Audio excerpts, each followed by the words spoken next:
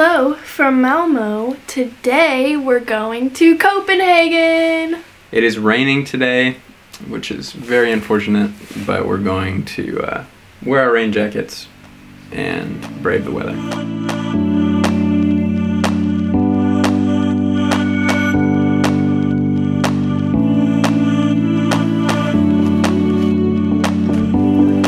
Let's go to the train station. So we just bought our train ticket to Copenhagen, and in our 30 minutes before our train leaves, we're gonna see what options we have for lunch.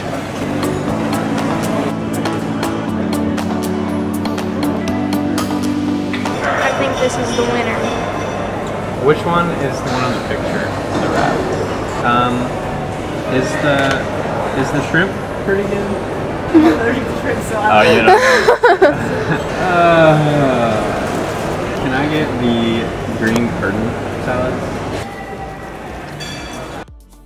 Welcome to Copenhagen! Our plan today is to visit the top attractions in Copenhagen because we only have the rest of today to see as many things as we can see in the city.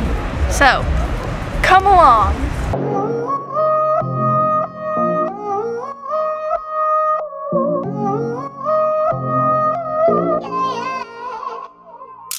Our first stop is at Agnet and the Merman. Agneta, I'm actually not sure how to pronounce it, but it's been referred to as the least known work of art in Copenhagen. It's underwater at the Hojbro Bridge, and it's just a merman and some of his people. I don't really know anything about it, but an interesting art sculpture at least.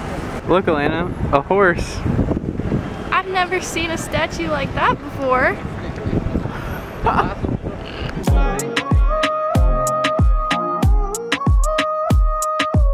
We have now arrived at our second stop of the day, which is the Christiansborg Palace, which houses the Supreme Court and Prime Minister.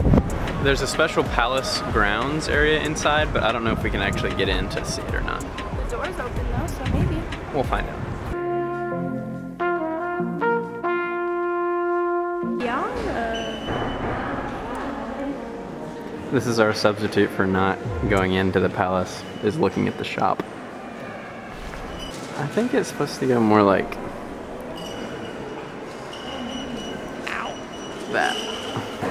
I don't think that's right.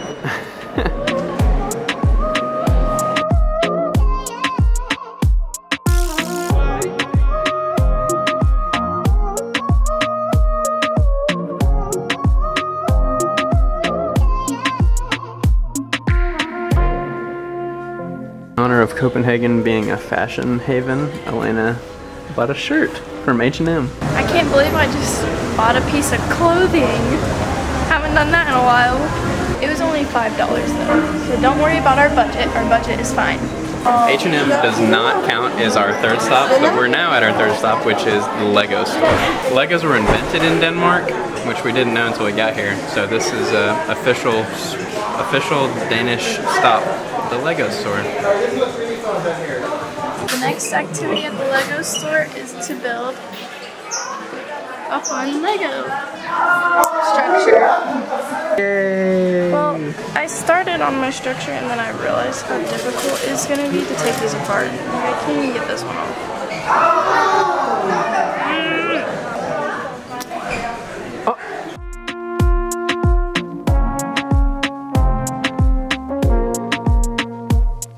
It was hot in there. So many people, it's so crowded. Everyone's trying to get their Legos. Mini stop number 2 is Rituals, which again is what our soap in our hotel is. They gave us free tea, and the hand sanitizer is the best smelling hand sanitizer in Denmark. Get your hands wet, scoop a little on. Is that a little or a lot? Feels nice. I'm scrubbing off all the badness off my hands.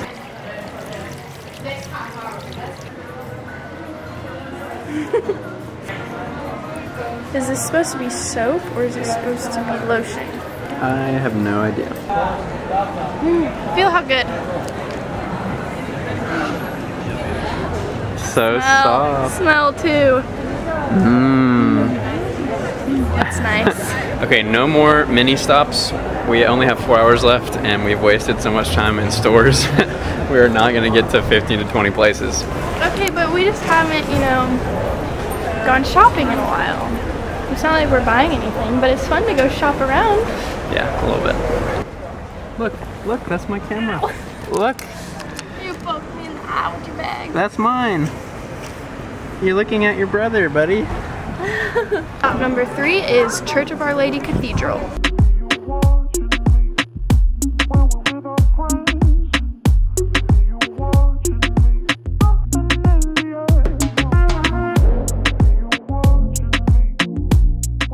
Our next stop is a paid entrance, but we're actually going in.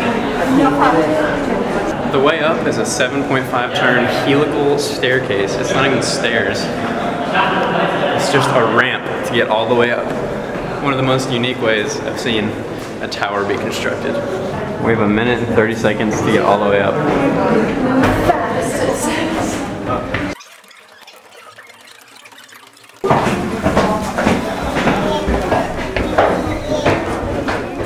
So many people. Wow, this is really cool. Oh my goodness, you can see everything.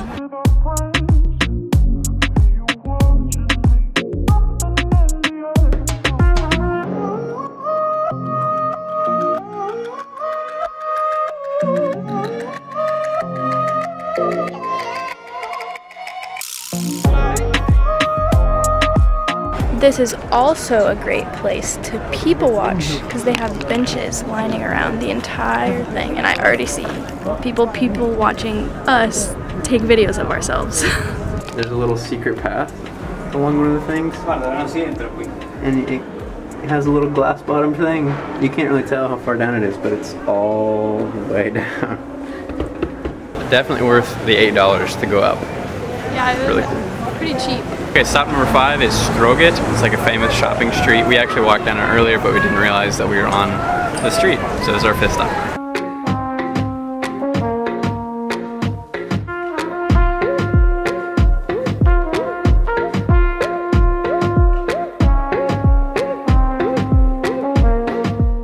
This is stop number 6.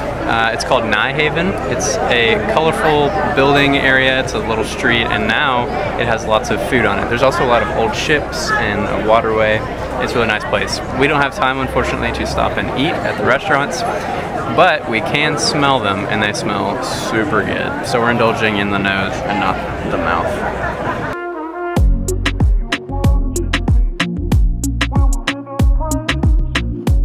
Did you know Copenhagen is also the world's happiest city, according to a lot of lists. Some lists place it in like somewhere in the top 5, but a lot of places say it is the happiest.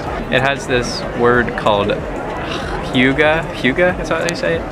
H-Y-G-G-E, and it's their thing of like community life, everybody together, all happy and everything good. That was the worst description I could have given, but I'll put a definition right here and right here, and you can see it. We just made it to Amalienborg, which is our 7th stop, and it is home to the Danish royal family.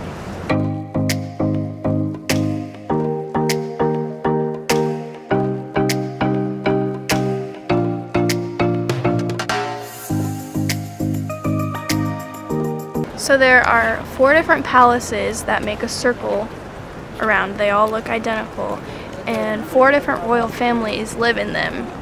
And there are guards standing at each post guarding. They all live so close next to each other in these nice little palaces. It's like the suburbs for the royal families. Do you think they invite each other over for like bonfires and dinners and afternoon tea?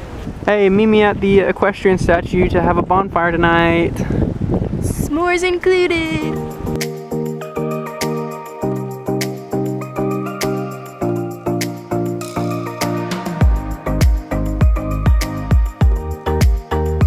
And right around the corner is Frederick Church. It's called the Marble Church because of its architecture, and it's just really pretty and beautiful. We could see it up from the lookout as well.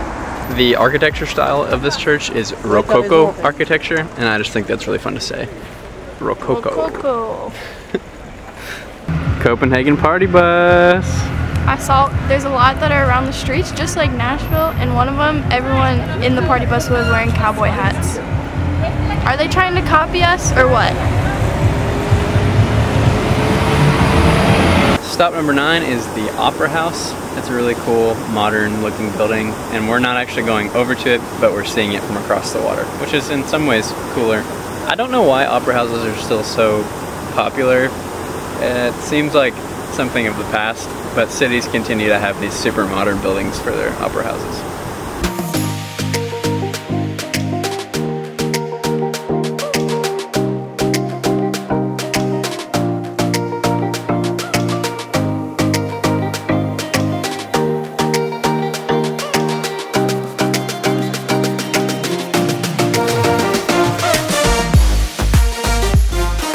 Stop number 10 is The Little Mermaid. We haven't mentioned it yet, but Hans Christian Andersen, which is like one of the most famous authors ever, he wrote The Ugly Duckling and The Little Mermaid and a bunch of other things. He is from Denmark. He actually was living in Copenhagen, I think, for a while.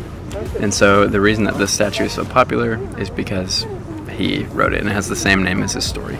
It reminds me of the little peeing boy mannequin piece in Brussels, because there's about 1 million people gathered around this little random old looking statue and all taking pictures of it like it's the Pope or something. This isn't the only mermaid statue.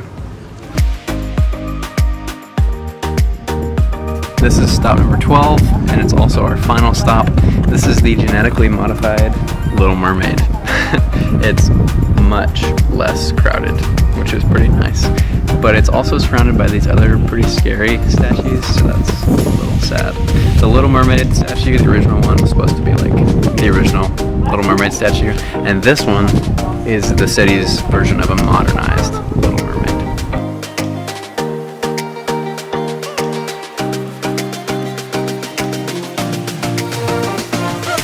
Hope you enjoyed our short little city tour of Copenhagen.